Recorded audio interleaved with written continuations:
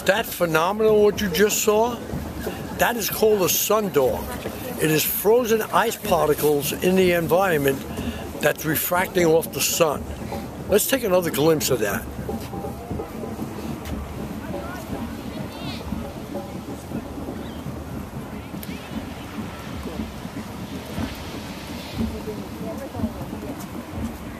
I've seen many sundogs, but that is the most incredible. Usually they're just straight lines up and down in the sky of different color. People sometimes think it's like a rainbow, and that one certainly looks like a rainbow because it arcs all the way around the sun.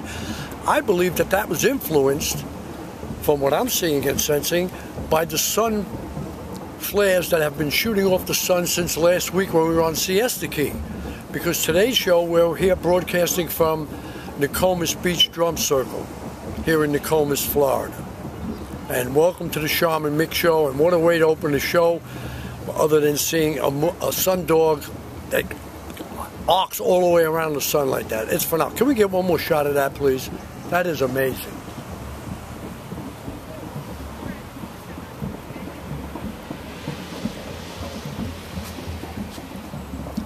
Now we're going to venture down to the drum circle here at Nokomis, and we're going to interview a few people and give you some idea of why and what the drum circle's about. I see a very relevant and important meaning to the drum circle that I will describe later, but let's get a few ideas of what people who come and share their services to mankind and being a part of it, and those that come just to watch. So let's go venture down to the beach and we'll enjoy the Nokomis drum circle.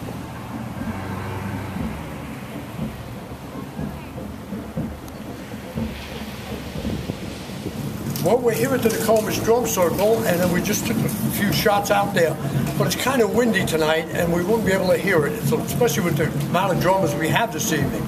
So what I did was brought a drummer over from the circle, one that's been with us a long time, Chuck. And Chuck has been an integral part of the drum circle for a number of years. In fact, he's the coordinator of the Nokomis Drum Circle float that he designed and built himself for the Venice Holiday Parade. Welcome, Chuck, to the Shaman Mix Show. Thanks, Nick. Let me say, a lot of people put a lot of work into that float besides me now. He's the mastermind behind it. Including Mick, you know. Behind it, he certainly is. And he's very modest. It's a lot of fun to do it all and get the group together, and it's the best drumming, you know, of that part of the year. And so I look forward just to that, to the drumming. But that's the reason I come here, is just to be a part of the group and make it happen, you know. And what kind of a response do you see from the spectators over the years? Varied, you know. I mean, and it's always positive, but it's very varied. I mean, some people come here one time and go out next week and buy themselves a drum at the local drum stand and come back the next week to join us, you know, which is sometimes good and sometimes, you know, they make it different and it all flows together, you know. And I mean, then you got the old time drummers that have been here.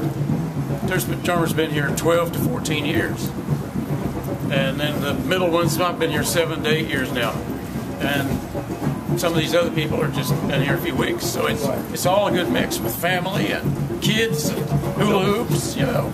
And a wide variety of people, like you said, people from all walks of life come and are attracted to drum circles. Yeah, so it's well worth, you know, the price of admission on a Saturday night. Which there is none. It just show up. That's it. Well, thank you very much, Chuck. We appreciate it. Great, man. See you. Now we have one of our dancers, as you can tell, elaborately dressed. This is Debbie, and Debbie's been with us a number of years as well at the drum circle. And people respond to her, as you can tell, as your response to it is. She is phenomenal. We love the dancing she does, we love the energy she puts into it, and the people receive it quite well. So give us an idea, Debbie. What draws you to getting dressed in an outfit like this, which is spectacularly done? I'm sure it took you a while to even put it together. Yes, it did, but it feeds the soul being here. Perfect. That's what I want to hear. Yes. Excellent. And what are the responses you get from the people, the comments that they bring to you? They love it. They want to take pictures. They enjoy it every week. it feeds their soul as well as the people that drum and dance. Very nice. Thank you so much. We appreciate you, and we appreciate you coming out on the Shaman Mix Show. Thank you. Bless you. You too.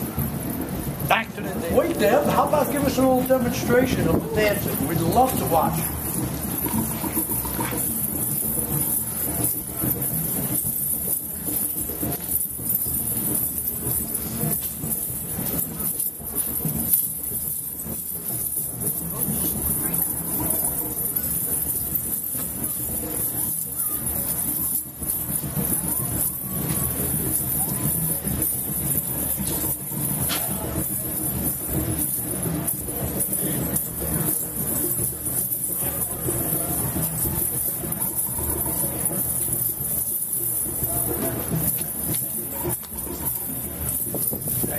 Thank you, Devin, so much. We appreciate it. If you only knew how camera shy I was. Thank you, hon. Oh, great. Now look on it. We'll be on tomorrow night at 10 o'clock. It'll be on all week on seemybeach.com.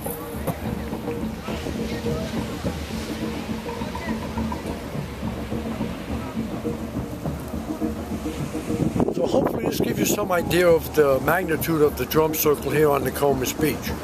It's an offspring, actually, of the Siesta Key Beach drum circle, which was originated 15 years ago. And like Chuck said earlier, this one is probably about 12 or 13 years we've been down here doing it on Saturdays. And it's grown in size immensely. I remember 10 or 12 years ago, there'd be 30, 40, 50 people. As you saw before, there was a crowd, and they're still coming. It's early yet. There'll be 700 to 800 people here because we're in season, and that's a really good crowd. And my emphasis on doing the drum circle is connecting people and bringing them together, and also wanting to take the drum circle out on the road. I'd like to do drum circles all over to connect people, bring them into nature, connect with the heartbeat of Mother Earth, because that's what the drum beat is in the Native American realm, the heartbeat of Mother Earth. Wow.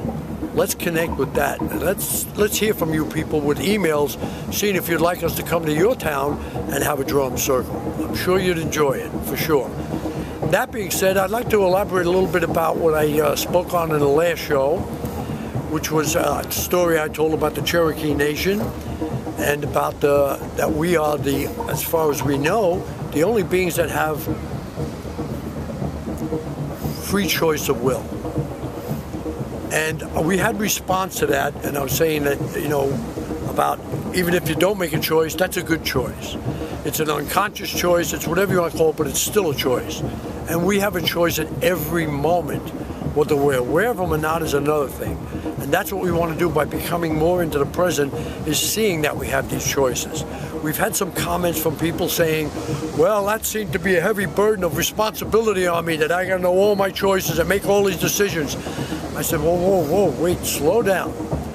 The word responsibility is misconstrued in my world. I don't see it as a burden or something to put a blame on or something that I have to do.